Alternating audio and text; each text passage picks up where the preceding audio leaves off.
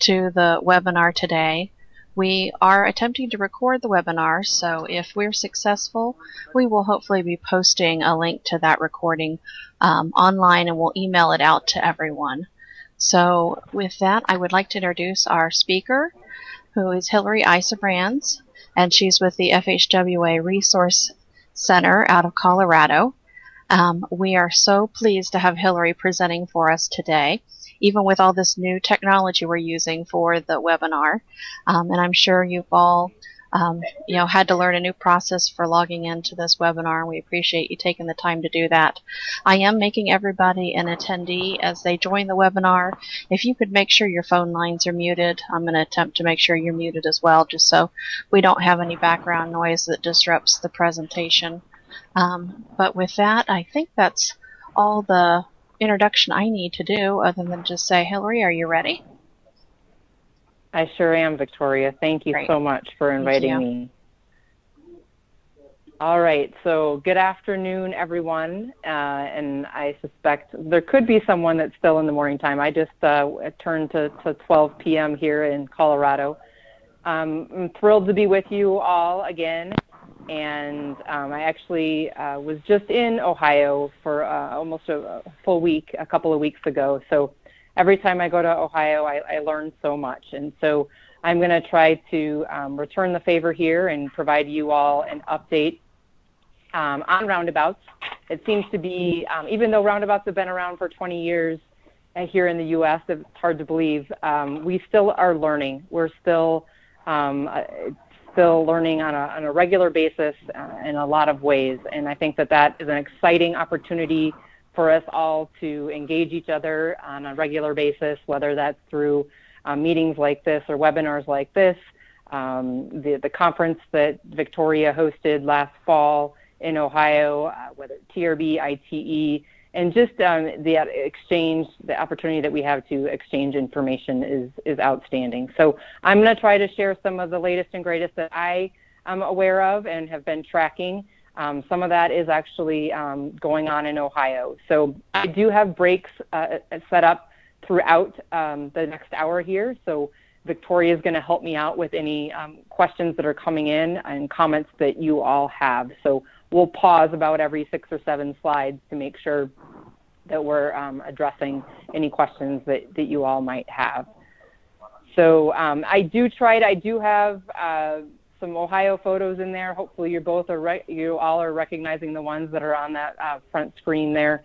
That's in Franklin County, and then we've got Hilliard, Ohio on the left there. So I'm calling this, as I step through the webinar today, Roundabout Quick Hits. So not a whole lot of time on each individual topic, but again, just want to highlight some of the things that are going on in the areas that we tend to continue to learn more.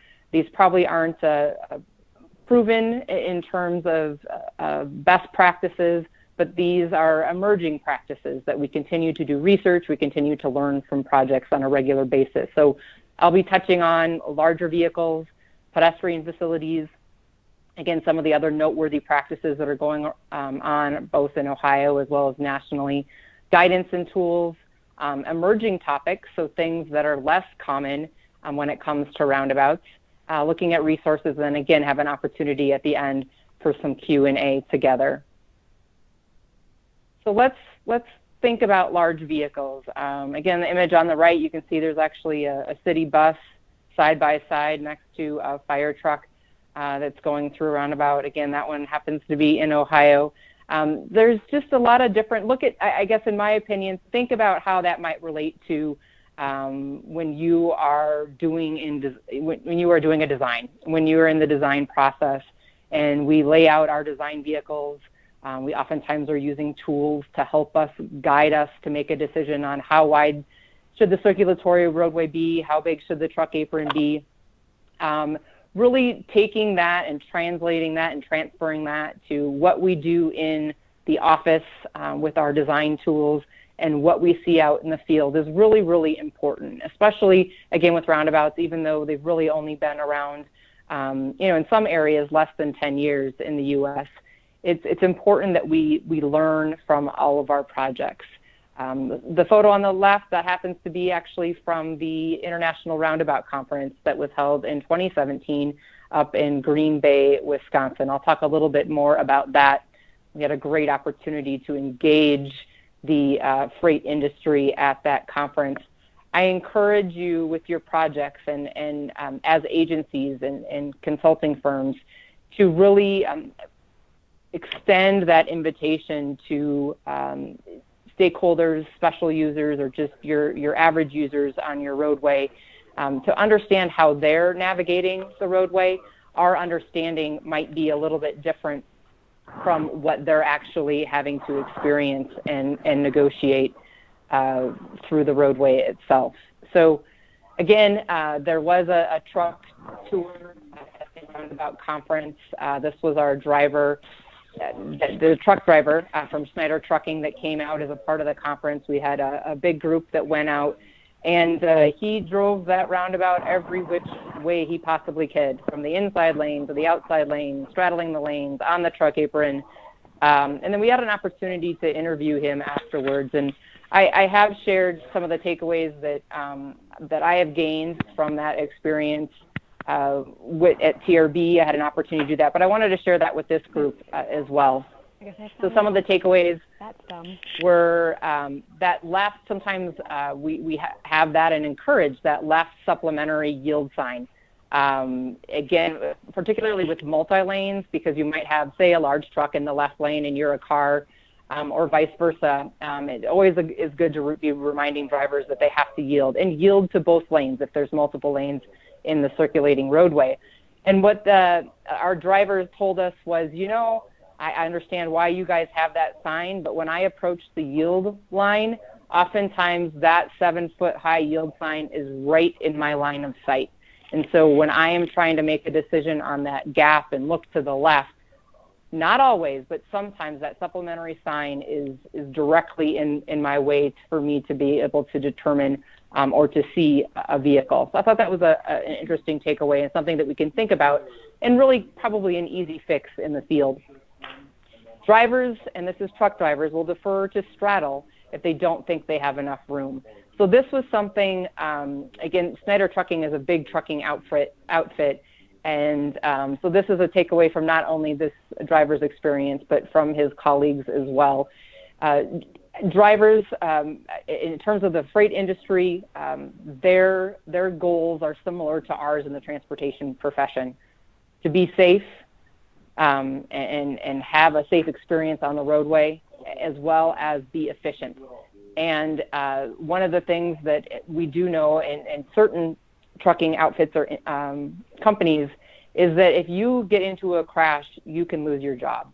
So it's very, very serious business in terms of the drivers making sure that they're negotiating a roundabout or anywhere else on our roadway network, and making sure that they are approaching an intersection and traveling through an intersection in a safe way. And one of the ways that he shared with us is that if I am able to, I will straddle even though I have enough room to stay in my own lane. And that's a big takeaway for us as designers and as professionals who are designing roundabouts and owning and operating the roadways, because we tend to, I would say, in some cases, over-design. We've got case 1, case 2, case 3 that came out of research that was done in Wisconsin and Minnesota. But I think we're at a stage now where we're rethinking on what that looks like, because if we're designing it so everyone can stay in there, the large trucks can stay in their lane side by side, but that's not how anyone ever drives it. We have to ask ourselves, should we be designing it differently? And I think that's where we're at right now as an industry. The next bullet there, if a truck is stopped on entry, usually it takes about 15 seconds to get the truck moving again if it's loaded. Again, that time. So if that truck driver is judging a gap, he's got to account for the fact that it'll take him a little bit longer to actually get up and get going and moving into that roadway.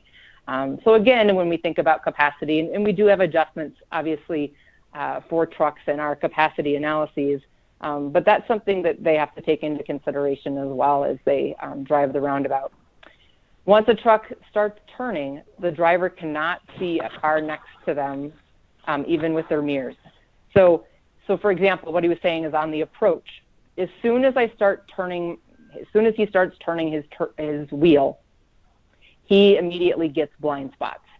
And so that is part of the reason why they will, again, straddle, because they feel there's a little bit more comfort with that. But as soon as they start negotiating, we all know, think about the approaches to a roundabout. Think about the roundabout itself, the circulatory roadway itself. We're constantly turning our steering wheel as drivers. And when you're a truck, that means a lot of blind spots. And if you have other drivers that aren't paying attention, that can be a situation that you really want to avoid. And then last but not least here, in terms of the takeaway of that time out in the field, most truck drivers will not drive side by side at a roundabout, even if it's large enough to do so. They will take turns because, again, there's less risk involved.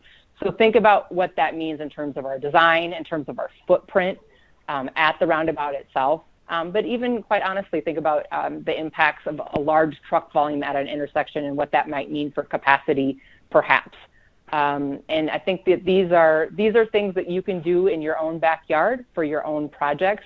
I talked with Dave Holstein a couple of weeks ago when I was there. We talked a little bit about maybe in Ohio doing some outreach with the freight and trucking industry to talk a little bit more, learn more from them, and hopefully they will also learn from us as the practitioners, the designers, the owners and operators of the roadway. Also in Wisconsin, we had an opportunity. This happens to be an oversized, overweight route here, where you can see that there's actually an opening through the center island. There's gates there, so the photo on the right actually is that same intersection. This is, again, just outside of Green Bay, pretty industrial area.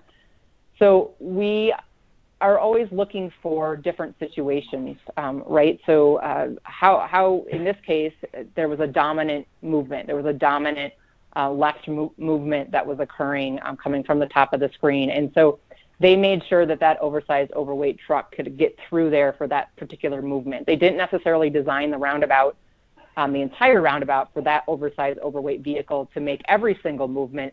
They focused on the movements that those trucks had to make. And that's, again, where you can still right-size your design, even though you might have a very large vehicle going through your intersection. So stepping back and thinking about how that vehicle is going to go through and what particular design features you might have to modify to make sure that that can happen safely for not only that driver and those users, but also all the other users that are negotiating the roadway. Always good, again, that education. Wisconsin, again, has always coming out with new and innovative public service and education that we can draw from, we can borrow, we can modify, we can retrofit to our particular situations. Again, Federal Highways has had a noteworthy practice in Wisconsin. And I'm not sure if it's still going on, but at one time, their freight group and the designers were meeting regularly. They would go on ride-alongs out into the field, particularly perhaps if they were going to be putting roundabouts or were considering roundabouts on a corridor, a freight network, or a truck route, or an oversized, overweight route. And so again, it's just opening up that communication, so you've got more of an open dialogue with a user that's very, very critical to what we do every day in design. I'm also going to mention Wisconsin, again, not to focus on Wisconsin, but they really are the state that has the most roundabouts on the state system. They have well over 200 roundabouts on the state system and over 300 roundabouts overall in the state of Wisconsin. So we really need to look to them, learn from them, but also adapt and modify how it might be appropriate in Ohio and on a state highway versus on a local roadway and what that looks like. But in fact, in 2015, there was actually an act, and if you read through that, it says the act permits the operator of a large vehicle or combination of vehicles to deviate from the lane in which the operator is driving to the extent necessary to approach and drive through a roundabout. So basically that's giving the truck driver the permission to straddle the lanes. It also mentions the act also requires the operator of a small vehicle, defined as a vehicle that is less than 40 feet or 10 feet wide, to yield the right-of-way to any large vehicle or combination of vehicles when the small vehicle operator is approaching or driving through the roundabout at approximately the same time or so close as to constitute a hazard of collision. So again, they are reinventing themselves in terms of their vehicle code and their laws, and then ultimately looking at safety and how what violations that are actually out there. So again, a lessons learned. Again, in my recent visit in Ohio, we had the conversation about the importance of making sure that we acknowledge and include roundabouts in the driver's manual, as well as in the vehicle code. And not just roundabouts. Think of the diverging diamond interchange, and there's a CFI near Dayton, and restricted crossing U-turns. It's my understanding there's multiple projects that are on the books potentially for those to get constructed. So we need to make sure that the drivers are aware. It also is very important for our law enforcement, if there is some sort of an incident, to be able to make sure that we can address. And it's all about education as well, and safety is number one. But just wanted to share that with you in case you weren't aware of it. And they've got about one last slide here on the larger vehicles. Again, as you engage the users of large vehicles in that industry, get out in the field with them. On the image on the left, it's actually a video from Florida DOT, their District 1, where they had a very, very compact, I'm going to call it compact, roundabout on the state highway system. They're designing for about 115 feet diameter, 115-foot diameter, very constrained in terms of right-of-way, but a very high crash location. And they wanted to make sure that they got a solution in there that was going to work. But they also had a lot of farming equipment and large trucks coming through that area. So they spent the time, they laid it out with cones and paint. And if you've been in one of the classes that I've done, I usually do show this video. They learned a lot. They learned how really conservative auto turn can be if you're just using the default values. They also just learned the perception of the drivers, the truck drivers, and what they were looking for as they negotiated a roundabout. And the image on the right is actually from a roundabout in Kerman or near Kerman, California, where this is more of a public education piece where they opened up, they laid out with paint, it's a little bit hard to see, but they laid out the roundabout that they had designed at that phase in the design. And they invited everyone to bring whatever piece of equipment, vehicle that you wanted to. You can see someone brought their RV. There's actually a flatbed truck out there. They had farming equipment. So it was a way to educate, but it was also a way to inform the designer, educate the public and informing us as the folks responsible for getting a good design and an appropriate design for the context that's out there. And then last but not least, for those of you that do get some snow, and I'm pretty sure you guys, I think parts of the state of Ohio had some snow recently here, that's another group, your maintenance folks, the folks that are out there, whether it's plowing or it's sweeping or whatever it might be, talking to them about what kind of room they need, what kind of curbs work for them and what kind of curbs don't work for them. That truck apron design, that interface between the circulatory roadway and the truck apron itself, what does that curb look like? And even the back of the truck apron, what kind of features do you have on that could potentially affect, from a maintenance perspective, or again, a large vehicle that might be going through there. So this is, again, the photo on the right. That's a ride-along. This is in California where we did a snowplow rodeo. That's the maintenance yard on their left. We laid out the roundabout with cones and paint, and then we went and drove the nearest roundabout that we could to just have an appreciation for maintenance's comments and trying to address them as we could with the next roundabout that was going in that area. So I'm going to pause there, see if there's any questions, Victoria, that have come in related to large trucks. None so far, but one thing I want to try while we're at this pause, if you don't mind, is I'm going to try muting everyone, and then Hillary, I will unmute you so you can keep talking, but just to make sure we cut down any background noise. Since this is new technology, I didn't want to just do it without letting everybody know. Okay, Hillary, can you try talking? Sure. Oh, yeah, we still hear you. Okay. So hopefully that takes care of any background noise. and I'll unmute everybody at the very end. But please feel free to enter any questions you have on the chat pod that you should be seeing on the left-hand side of your screen. If you don't see the chat pod, there is like a little thought bubble in the bottom left-hand corner that you should be able to press in order to display the chat pod. Go ahead and put your questions in there. All right, Hillary. Okay, sounds good. All right, so we'll move on to the next quick hit related to roundabouts, and we'll talk a little bit more about pedestrian facilities.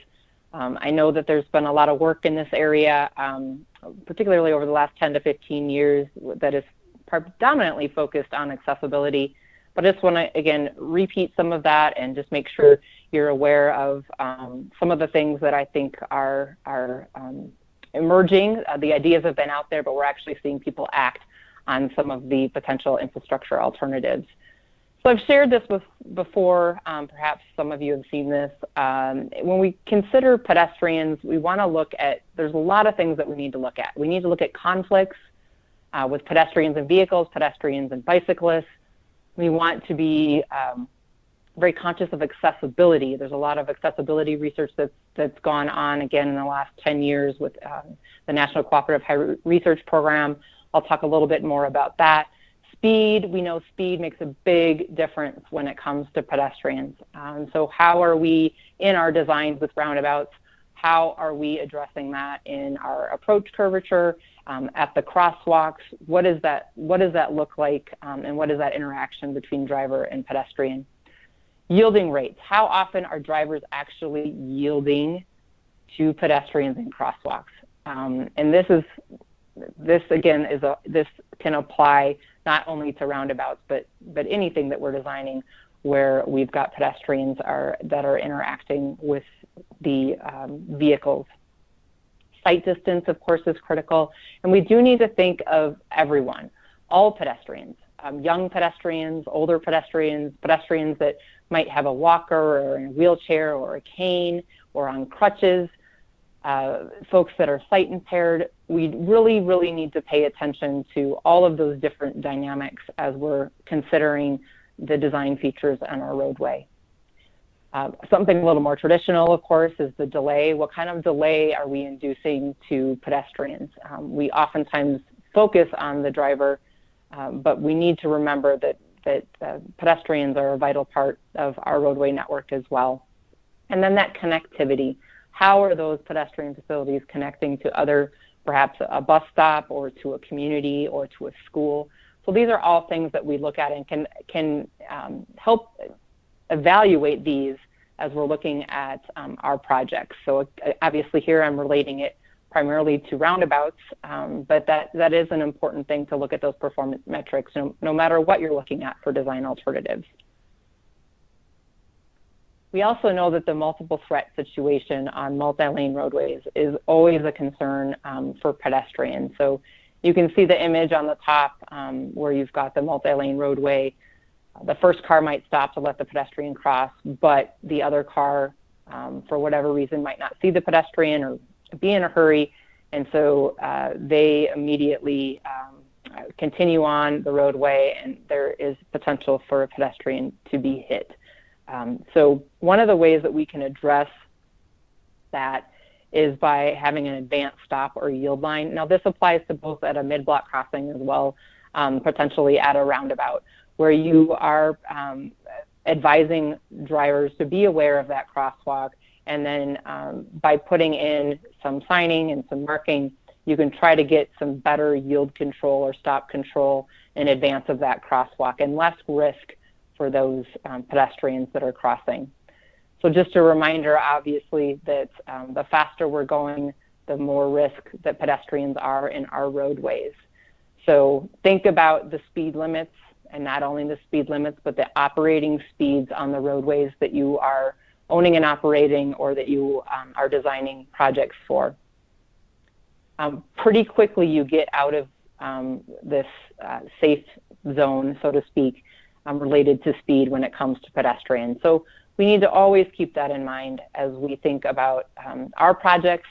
And honestly, I think as users of the roadway, whether you're a pedestrian or a driver or a bicyclist, we can take the experiences that we have maybe on our personal time and relate that and translate that into hopefully safer designs for pedestrians in our work itself. I want to provide you all with an update. So for those that maybe didn't see, 2 days ago, the MUTCD team through Federal Highways actually came back out with an update on the rectangular rapid flashing beacon. So pretty much 2 days before Christmas of 2017, so just a short few months ago, the interim approval for the RFB was rescinded by Federal Highway Administration. So here we are on March 20th of 2018. RFBs are back on the table. All of the pending patents were no longer in place anymore. And you will see there was actually a second update that came out a day later, so the 22nd of March. All of the latest and greatest of information is on the MUTCD website. There is a brand new interim approval. So even though you may have had interim approval before, once the approval was rescinded in December, we have to start all over again. So we do have a new interim approval for the rectangular rapid flashing beacon, but you would still need to seek that approval working with Ohio DOT as well as the Federal Highways Division Office to get that interim approval to continue using the rectangular rapid flash beacon. So from a safety perspective, from a performance perspective, we're thrilled to see this update and that extra tool in our toolbox when it comes to addressing pedestrian safety, but having that driver awareness, the visibility, and accessibility.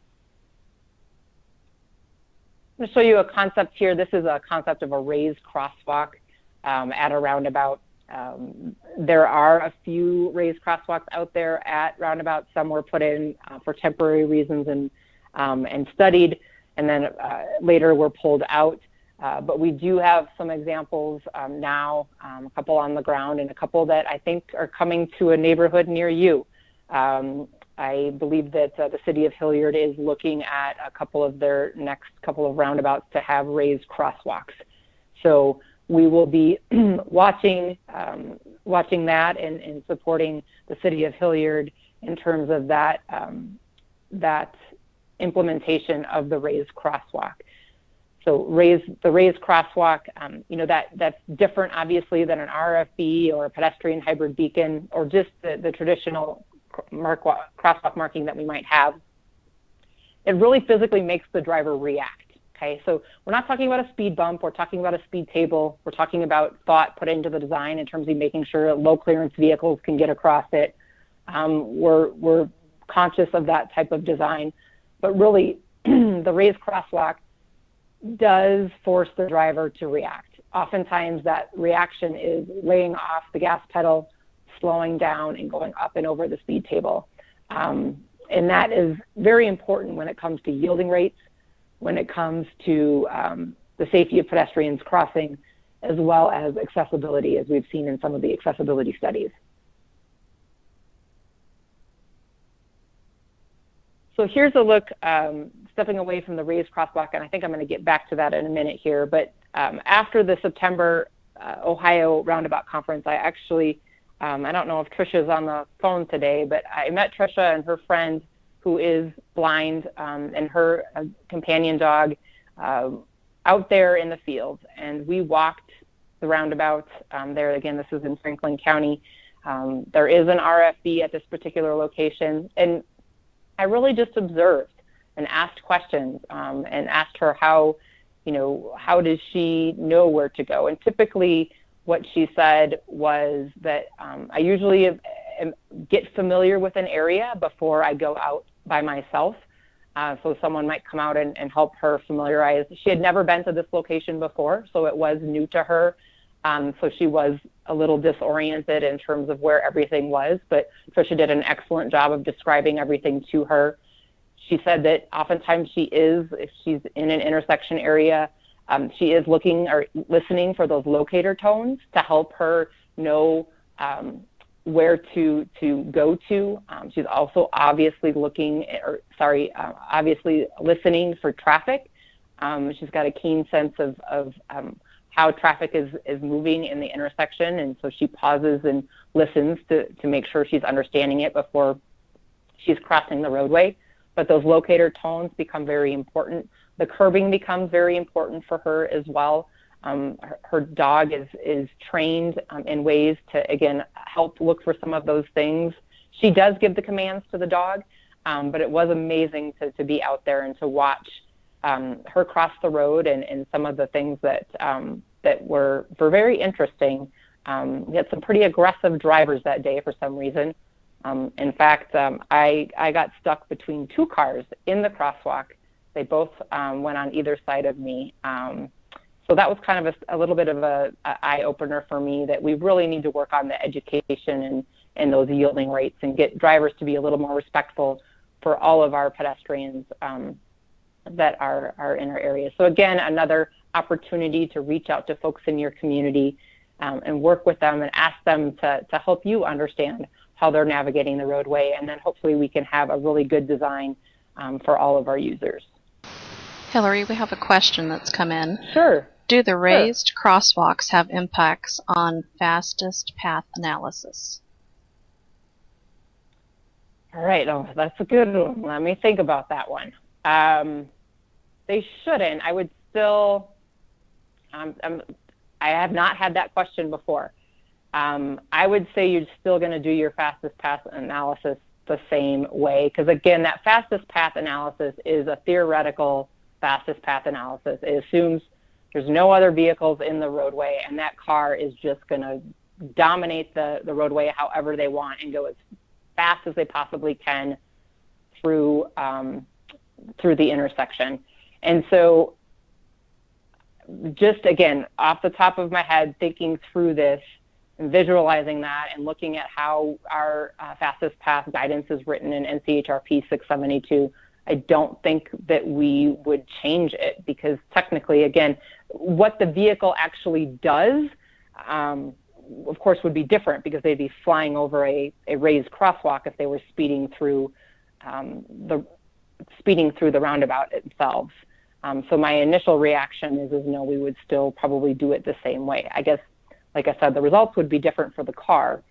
It wouldn't be as easy to go fast through there on that fastest path alignment, because you do have something physical in front of you. So great question.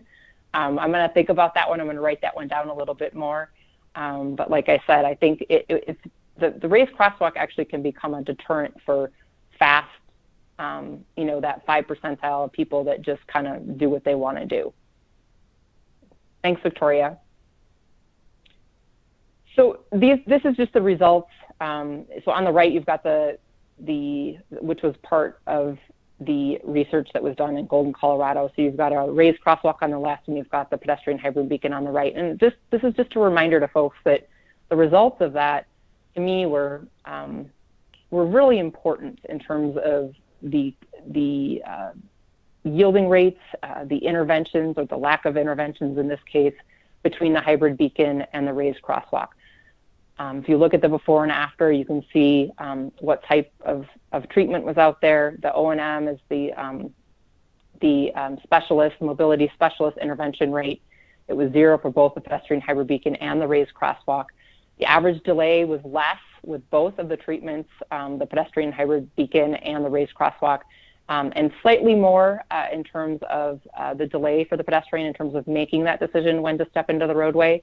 But again, in this case, it was for accessibility. We had blind participants out there that they were able to, in some cases, hear that driver slowing down or taking their foot off the gas and reacting to that raised crosswalk. And so based on the observations of this study, that's why we're seeing such similar results in terms of both the intervention, which is 0, which is outstanding, and then the delays, or the difference in delays here. So just want to remind people of those nuggets of information that are in some of the research that we have.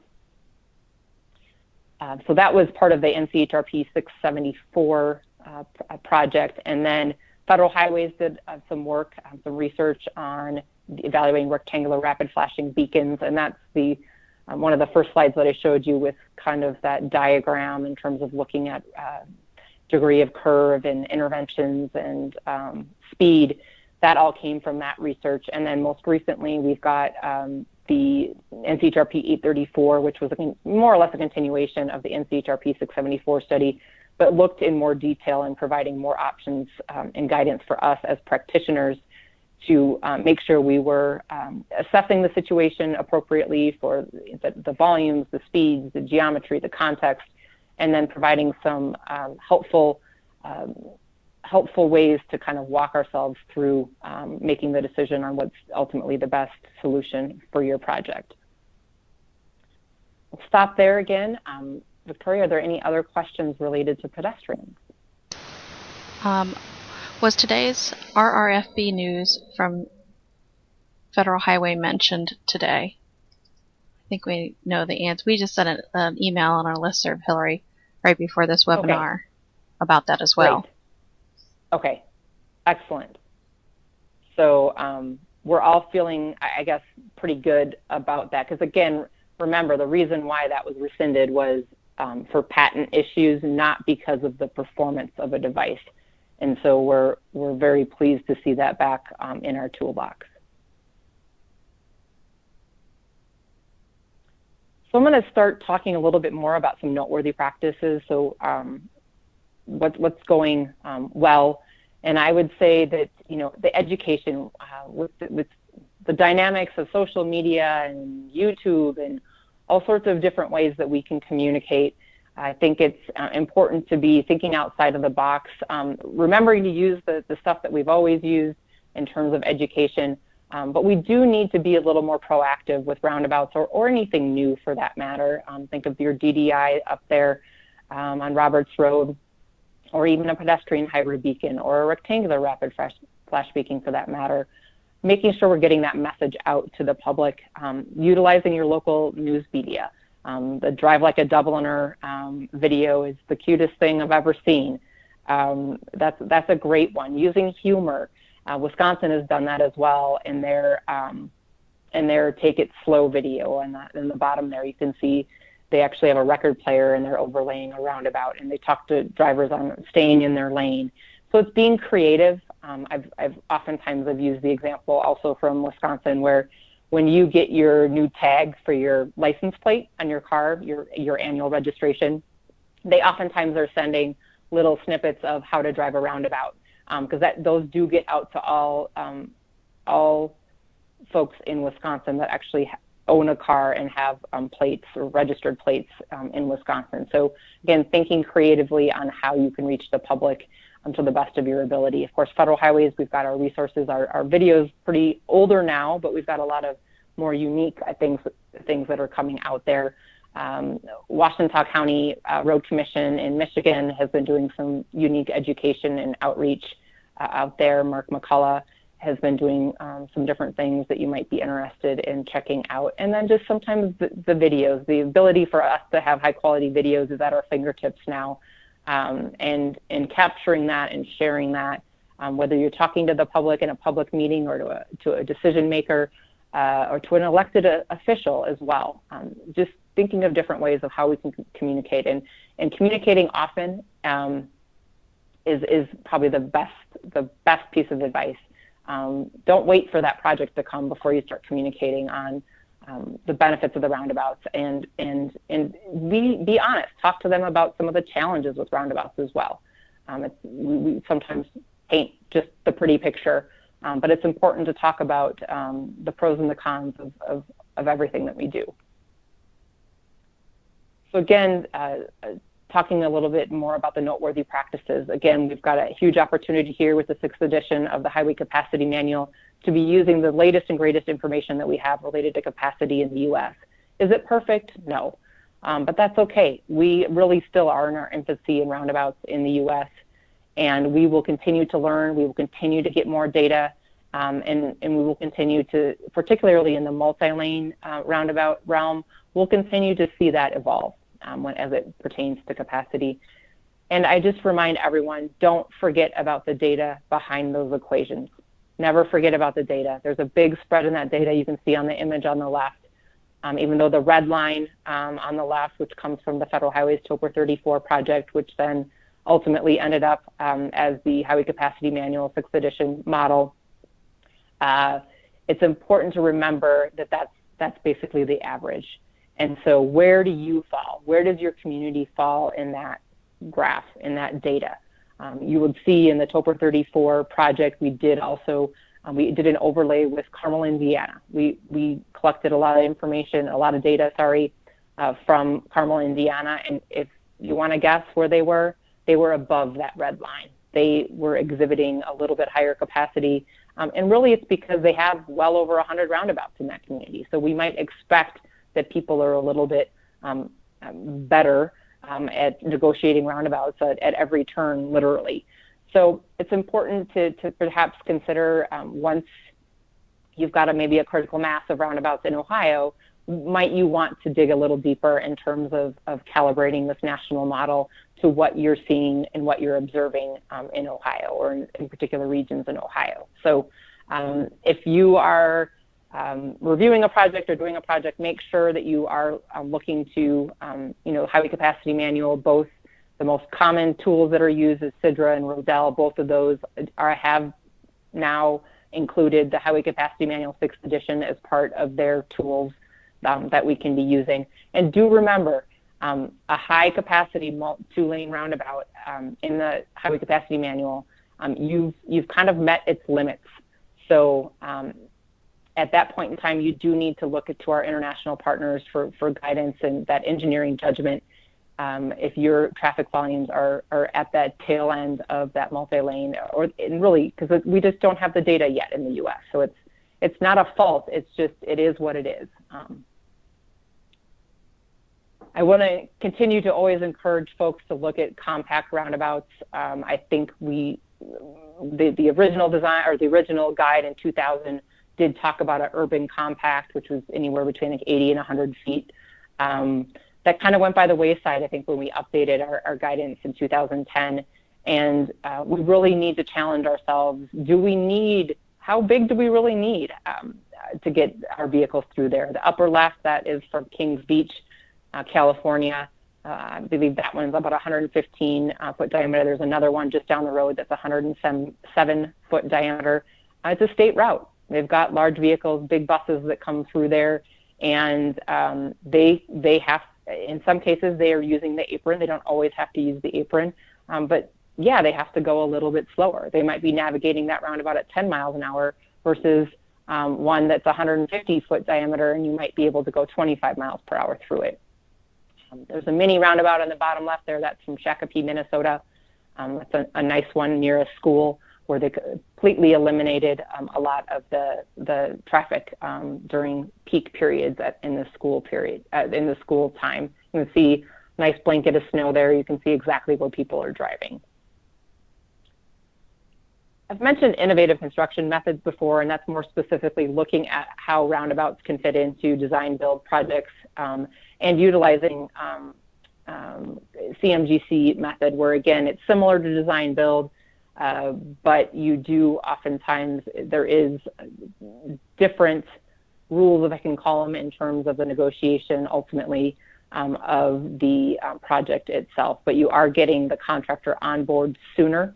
And I've seen those be very successful. Colorado has actually been a leader in many projects using CMGC, where they're getting the contractor on board, at say 60, 70% design, and helping them fine tune that final design, and then negotiate the terms of the construction costs, and again, have that team in place as you're moving into construction. The project on the right is Pecos and I-70. There's a lot of things going on that project, but it was a pretty complex signalized intersection, MSE walls. They had accelerated bridge construction on that particular project. You've got a separate PED bridge in that area, schools, bus stops, lots going on.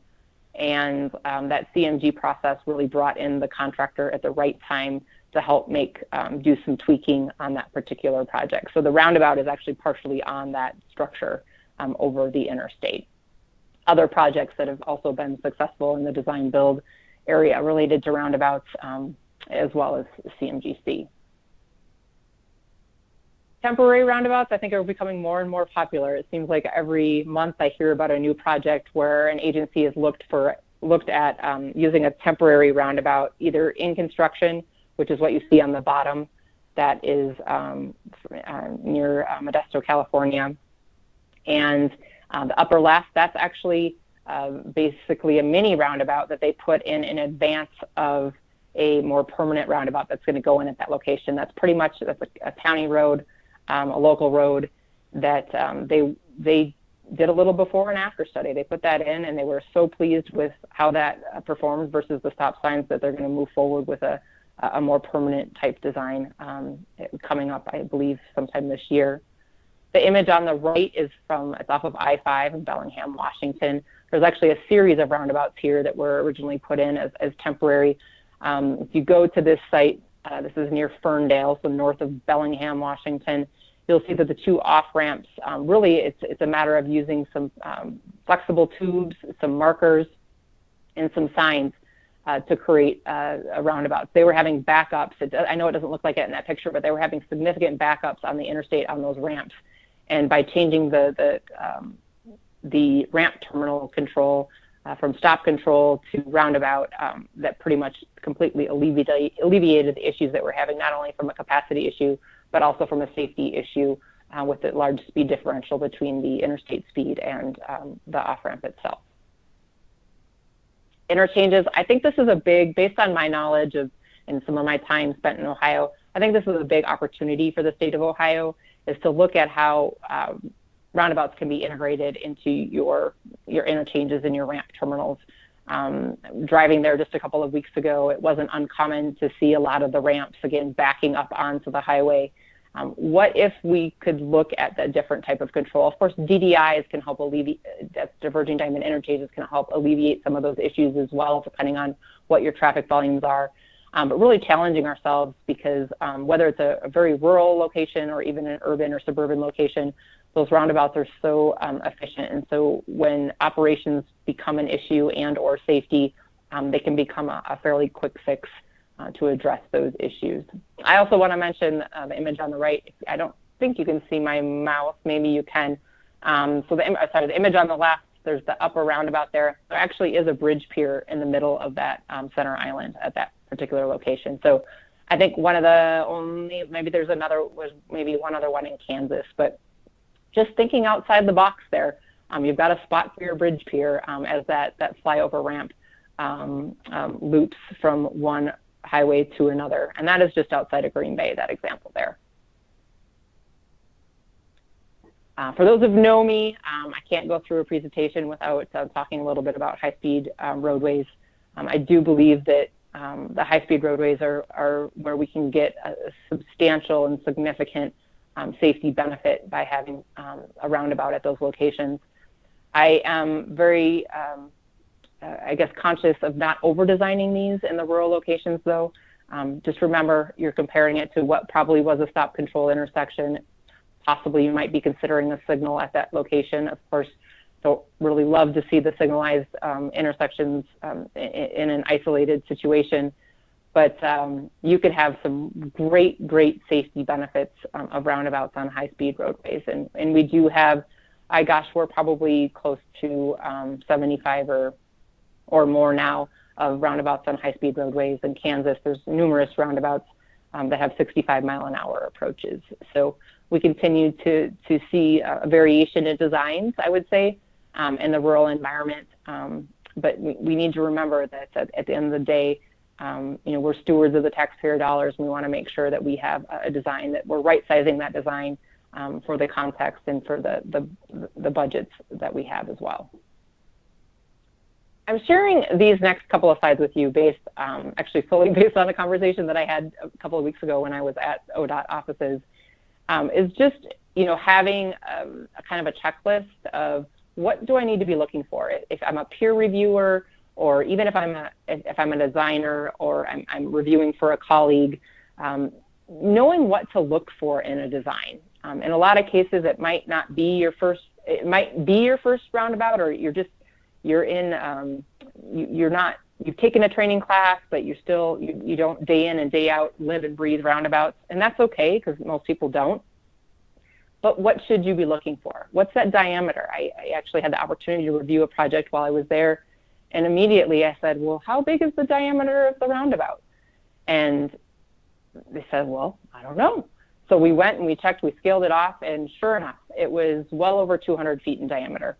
And immediately I said, if you're struggling, they were having some issues from a capacity standpoint as well as looking at some of the geometric features. And just immediately I just said, let's look at potentially right-sizing that diameter, and let's go from there. Because sometimes if you start in the wrong spot to begin with, then that everything else kind of can accumulate related to some of the issues that you might have. So having a nice design review checklist, I think, is important. I'm not going to go through everything here.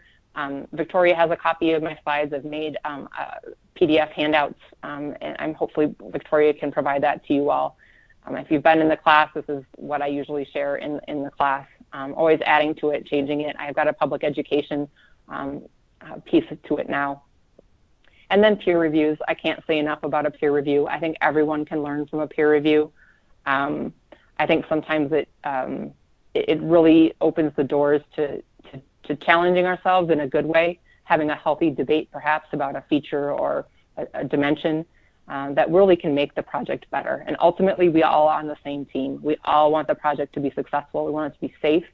We want it to be cost effective, and we want it to continue to have an efficient facility. So in the spirit of March Madness, I'm a big college basketball fan. I've come up with my Roundabout Elite 8. And I don't know about you guys, but my bracket is pretty much busted, except I've got one team that I picked to win it that's still in it. So I'm crossing, I'm not going to tell you who that is. I'm crossing my fingers that they go all the way, because that might be my only saving grace in my bracket this year. So I'm just going to run through what I'm going to call here my Roundabout Elite 8 in terms of opportunities that we have. So looking at phase design and construction and how that can reduce the risk sometimes of the traffic projections that we're looking at 20 years out. Right-sizing the roundabout to fit the context, not too big, not too small. Sight distance to the pedestrian crossings is essential. Pedestrian only cross one direction of travel at a time and have shorter crossing distances. Single lane roundabouts only have 8 vehicle-vehicle conflict points. Approach alignment is critical to speed control. Speed control and speed consistency are also critical. And then well-designed roundabouts save lives. And at the end of the day, that might be the most important piece. A well-designed roundabout potentially can save lives and reduce injury crashes on our networks. And we all have a role in that. And I think that's a very important role that we have. When we have something like the roundabout and that strategy, it's a great opportunity for us to make change for the better, and for not only for the traveling public, but for your community and for your families as well. So I'll pause there, see if there's any other questions, and I think I've got a few more slides to go. There's a question that just came in. What are some qualities of an intersection that would result in a bad candidate for a roundabout? So not everyone would probably agree with me, but I like to step back and think, if there's an intersection, a roundabout could potentially be a viable alternative, just like the stop control, the stop signs and might be the option. I think we've got roundabouts that have freight trains going through them, that have light rail going through them, that have 12% grades coming into the roundabout, not through the roundabout, but the approaches coming into the roundabout.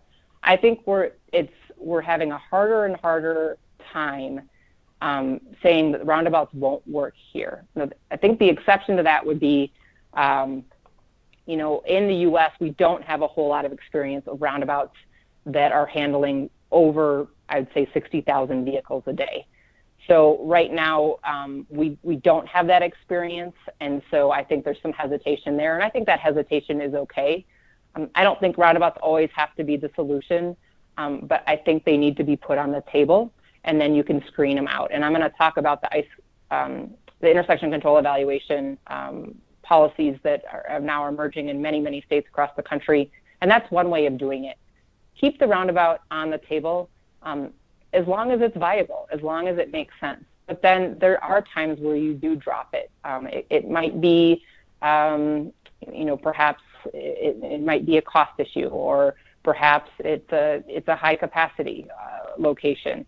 But I always like to make sure that we're vetting as many alternatives as we can before we ultimately make a decision.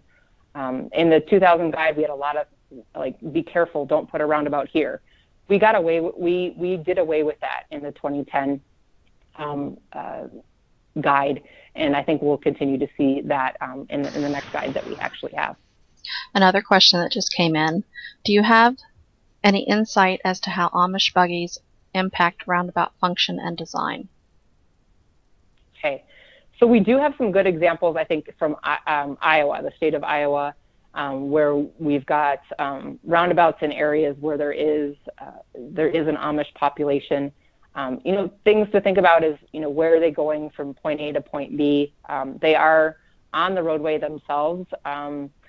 There shouldn't be significant barriers there, but again, having that conversation with the Amish community, if it happens to be a project that they would be going through, I think just having that conversation, what are their concerns? Would it be the curbing? Would it be a lighting situation? And finding out potentially what concerns they might have. But I really don't see it as an issue. We have bikes, we have peds, we have trucks, we have all sorts of users, and really we should just make sure we're having that conversation with the Amish community, make sure we're not missing anything that might be a challenge for them at a roundabout. Hillary, here's another question about another user. Okay. Has there been instances where autonomous vehicles navigate through a roundabout? And then I've got two other questions that came in right behind that. Okay, so I'll take this one first, and then maybe I'll get through a few more slides, and then we'll come back to the other two. So autonomous vehicles. So as you know, that there's certain markets in the U.S. that are exploring with the autonomous vehicles. To my knowledge, most of those are in areas, very urban areas, that there aren't many roundabouts. Of course, I don't know where, I'm not personally, that's not an area that I am entrenched in terms of the autonomous vehicle and some of the study areas that are going on there. That is something that has come up in our TRB committee in terms of talking with the folks that are researching and the folks that are actually deploying these autonomous vehicles, and having that conversation with them at not only at the roundabout level, but just in general. There's a lot of talk of, following edge lines and things of that nature. Well, how does that pertain to a roundabout? So I think that is definitely, that's something I could probably add to my emerging practices here in the future, is how are we talking about autonomous vehicles and roundabouts? And right now, the question has come up. Again, stay tuned to the TRB Roundabout Committee, because that is something we've got a special subcommittee on emerging topics, that is one of the ones. Ken Sides, actually, I believe, and maybe Joe Balskas are leading that effort. Okay, so Victoria, I'm going to go just get through a few more slides here at the end, and then I will absolutely take more questions. So I mentioned this back in September, the turbo roundabouts, and so to date, we still have no turbo roundabouts in the United States. But again, while I was in Ohio a few weeks ago, Arcadis was generous enough to bring in two of their international colleagues from Arcadis that are in their Netherlands office, or one of their offices in the Netherlands. And they did a great presentation on educating the group on roundabouts, our turbo roundabouts, but then also challenging us in terms of how we see those fitting in the U.S. We do have multiple jurisdictions that are looking at turbo roundabouts in the U.S., so I definitely see this as an emerging topic coming up. And again, we're really going to have to rely and have our international partners help us find how turbo roundabouts might fit into our toolbox here in the U.S. Talk briefly about roundabout retrofits. You actually have a couple of roundabout retrofits in Ohio. Franklin County has done one, going from 2 lanes to 1 lane. And then I believe Letty Champ, City of Hilliard, is looking at not maybe major retrofits, but some minor retrofits to some of her roundabouts that will be coming up in 2018 here. But I'll share this example with you. This is a rural highway, isolated intersection, pretty steep grades. But this is 2-lane roads in each direction. except for at the roundabout. So you can only imagine what's going on, right? So the people know that there's a second lane through the roundabout. So law enforcement, this is actually in Nevada, and law enforcement was noticing there was a lot of crashes and a lot of speeding that was going on because people were trying to pass each other before it went back down to the single lane. We went back to the designer and went back to the DOT, and they basically said, well, it was one of our first roundabouts on the state system, so we were probably a little bit conservative. So what they ultimately ended up doing after having a safety problem, a little bit difficult to see, this is Incline Village, if you ever want to look it up in Nevada. They actually painted out that second lane on the outside. There's some chevron hatching you'll see there. So they just used paint, and they've got some flexible tubes. And so it's now back to just an entirely a single lane roundabout, and it's working awesome. It was you never needed that second lane from a capacity standpoint. It turned out to be a safety issue, and they were able to go back to have a really nice operating roundabout there at that location. I've got a little bit of video here. Maybe with time, I think I might skip that. However, what I want to share with you here is this is a roundabout. This is in Roseville, California, and there's actually a signalized intersection to the left, and there's a signalized intersection just to the, I'm going to call it north here on this sheet. And so you've got a roundabout between two signals. Really, that major signalized intersection is that corridor on the top. The other signal was actually put in there near a parking lot to help meter traffic through the roundabout and then ultimately up to the signalized intersection. So they use simulation. Actually, just play a little bit while I'm talking. Use simulation to help them make sure that they knew that this was going to function and how it was going to function. Again, using a signalized intersection on a minor, basically, access to some development as a metering tool for the roundabout, and then ultimately out to the main corridor. So using the signalized intersection as a meter to and from the roundabout. Nice example. Again, we can learn a lot. Intersection control evaluation. I mentioned this back in September, and I think we're hearing more and more about it. I'd like to say after my visit 2 weeks ago that perhaps we can put Ohio as one of our light blue interest in the ICE policy. And the Ohio DOT is going to be working through some new guidance related to alternative intersections and interchanges, innovative intersections and interchanges. Dave Holstein's group will be working on that here in 2018. So we might see some ICE-related performance-driven framework integrated into some of that new guidance related to alternative intersections and interchanges. So this was 2014. I'm just going to show you, here's 2018. We actually have more states, Pennsylvania, Georgia, and Florida are the newest states to have policies. Nevada is on the verge of releasing theirs, and more states seem to be interested, including yours, on the intersection control evaluation. So again, it's really meant to be transparent. It's meant to be making sure that we're comparing alternatives appropriately and vetting them and screening them at the right phase and stage of our projects. Again, that's a two-stage step typically. This is an example from Caltrans, and then ultimately what you're ending up with is it's a matrix, a performance matrix. Here you've got looking at operations, capacity, safety, right-of-way costs, project costs, environmental issues with the project itself, and looking at the life of the project in addition to the construction costs. Coming up here, you can see in the bottom, number 13, the safety benefit cost ratio was much more significant for the roundabout. The cost of the roundabout in this case was more, but at the end of the day, they saw that the roundabout was a long-term investment, and the signal probably would not have been a long-term investment. And again, this does tie to the safety performance management final rule, and so the effort for every state is to drive down the fatal and injury crashes that we have. So each state and MPO has set a target, and roundabouts and ICE are one way that we can definitely, hopefully, drive those numbers to zero, closer to zero. And that's not only on the state system, that's on the local system, the counties, the townships, and the cities as well. One other new item I'm going to bring out here is what we're calling the Safe Systems Approach, or what our international partners have called the Safe Systems Approach, where it's really challenging ourselves in terms of the decisions that we're making on the roadway. The Swedish Vision Zero says it's unacceptable to trade off human life and health for other benefits of the transport system, for example, mobility. We need to start thinking about that probably more in the U.S., and I think there's a lot of efforts towards zero deaths and Vision Zero, where we're going to probably have to change some of the things that we're doing. We're going to have to, we have an opportunity though with alternative specific to intersections, looking at reducing those conflict points, reducing speeds, and really changing the way drivers navigate through our conflict points, and that being intersections themselves.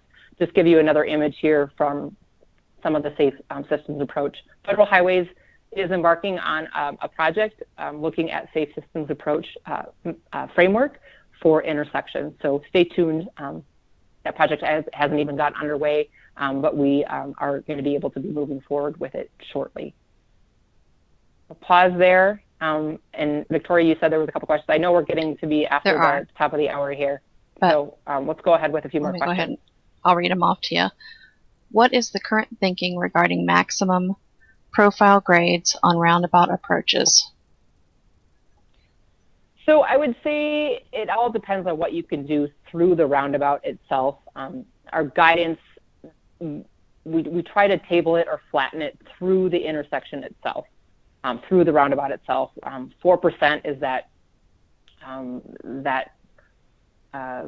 metric that we have used consistently, I would say, over the last 15 years in the U.S., and I think that pretty much still stands. And again, I've mentioned there's many states that have approaches coming into roundabouts that are 5, 6, 7, 8, 9, 10. In Washington State, there's a couple that is a minor road, but it's a 12% grade that then flattens out in advance of the roundabout, and then the roundabout itself is probably more like a 3% grade going through the roundabout. It's an intersection. It is what it is. We do need to think about it. The roundabout does pose different questions for us as designers or practitioners in terms of is it a high truck volume? Would you have trucks turning left? And what does a truck going down an 8% grade into a roundabout that needs to turn left, what does that look like? And that's all considerations that we have to make. And we could say that the same for a signalized intersection or a stop control. Stop control in that case will be a little bit different because you're requiring that vehicle to stop. But a green light on a signal, potentially a driver would be doing something similar. So I think it's context. I think that's the engineering judgment part of what we do. You're not going to find a black and white answer out of a textbook or out of a guide for that, and that's where you have to think of what are the alternatives, and is the roundabout the better alternative given that situation, or is there some other type of design that might be better for that? Victoria? Other question, what strategies have been used to reduce volume on one road so that volumes are more balanced at the design roundabout? And then they gave an example of one that has a volume mismatch here in Ohio, but I don't know if you're familiar with it. It's Hayden Run Road and Britton Parkway. I recognize those names, but I can't say for sure that I maybe have enough information. Now, I would suggest that person follow up maybe with me one-on-one or through you, Victoria, if that's a specific project that you're looking at, maybe. I don't know so there's not a roundabout there, or is there a roundabout there? I'm not sure of the question. You will have to wait for Chris to type some more in about it. All right. Why don't you go ahead and move forward with your slides? Okay, yeah. Sounds good. Just a few more slides here. Folks, the other thing that Ohio DOT is looking at is they're going to be updating the roundabout guidance in 2018. So by hopefully January 1 of 2019, there'll be some updated guidance related to roundabouts. Now, the guidance that you have in there is great. You refer to NCHRP 672. There's some specific dimensions that you're shooting for, some targets in terms of diameters for a single lane versus a two lane. Really just an extension of what we have in 672. But I think the design group is looking to have a little bit more information for the designers and traffic analysts in Ohio to move forward in 2019. So great resource, Teach America, looking at the posting of the International Roundabout Conference, so you can go to that website and find a lot of resources. This is just the major updates. Again, I'm not going to go through all of these. TRB is, and NCHRP has, will be starting the update to, a new guide. We'll call it a new guide. I don't know what they're going to call it yet. Starting in mid-2018. So by summer, we should see work starting on a new guide for the U.S. that hopefully is out by 2020. Don't forget the roundabout inventory. You can always contribute to that. Kittleson Associates has been very kind in updating that. But if you're missing a roundabout or the information isn't quite right, that's a really nice resource that we have available to us. And last but not least, really appreciate the opportunity to be with you all last September at the 2017 Ohio Roundabout Conference. And I think that was an engaging group and great information coming out of there. I'm sure you folks recognize some of the people at that table there. And Victoria, I think you're planning on having another one. I don't know if you want to say anything at this time. We are, and I went ahead and put it in the chat pod earlier. But if you want to mark your calendar now for Tuesday, September the 18th, that date we have confirmed that Hillary is available, and we've got a facility actually on the east side of Columbus by some additional roundabouts. So we'll be doing a tour on that side of the city this year. And then Hillary is going to be available for 3 days after that to do roundabout training in Ohio. So if any LPAs are interested in helping to host an LTAP course at their location where Hillary would be teaching the roundabouts class, we would be happy to talk to you further about that. And I also have a follow-up on the question from earlier, if you want me to read that off to you now. On that example of the volume mismatch, they say it's not a project. There's an existing roundabout. Because Hayden has a higher volume, it can be difficult during peak hours to get a gap when driving on Britton Parkway, the north-south route. So again, the base question was, what strategies have been used to reduce volume on one road so that volumes are more balanced at the design roundabout? Okay, and so sometimes it's just a matter of, so that's what we might call reverse priority, where you've got such a heavy volume, it's shutting down the other approaches. So a couple of things there. One is to look at the design. Is the design encouraging that? And in terms of perhaps the speeds and the alignment, maybe more of a radial alignment versus an offset left. And again, I'm not looking at that now. I'm not sure. I'm just trying to think out loud here a little bit. The other piece is that we have several agencies that have started considering, when this has been happening, is actually signalizing the approach. So you do allow the minor route to get out. We do have a couple examples in the U.S. where that is occurring, where you do actually signalize the major route and stop them, so you can, at a certain point, you can let the minor route out. So it's more of a signaling or a metering. You've got a couple of other agencies that are looking at, could it be more of a meter situation versus a signal situation? And I'm hoping there's hopefully going to be some, hopefully we're going to get some research in this area soon here in the U.S. Where we might be able to consider that a little bit more. Actually, Carmel, Indiana did a little experiment with some metering on one of on Keystone Parkway on one of those ramps. And like I said, there's a location in Florida, and then Washington State also did some metering to try to address that issue. So again, looking at the design, but then also if the design doesn't seem to be facilitating the issues that you have there, it's just pure unbalanced flows and reverse priority, then perhaps looking at something like a metering type situation where you could actually stop that main line and allow for the others to go.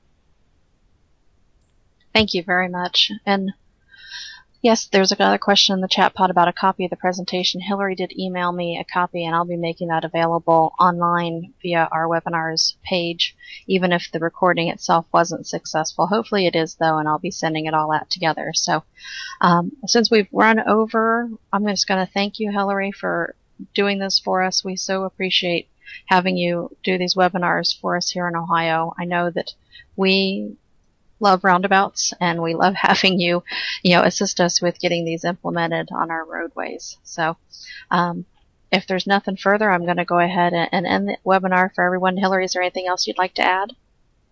I just thank you again so much, Victoria, for all that you do, not only with Roundabouts, but all the opportunities that you provide folks to learn more and to grow our toolbox. And my contact information is there. If you're interested in something more specific, please let me know. It's always a pleasure to spend time with the folks in Ohio. And again, I apologize. I'm contributing to the overtime here. No, I think most people probably didn't mind. There's still 106 people on the call. So okay. Thank you again. Sounds good. And thank you everyone for joining us. Have a good day. Bye-bye. Bye-bye.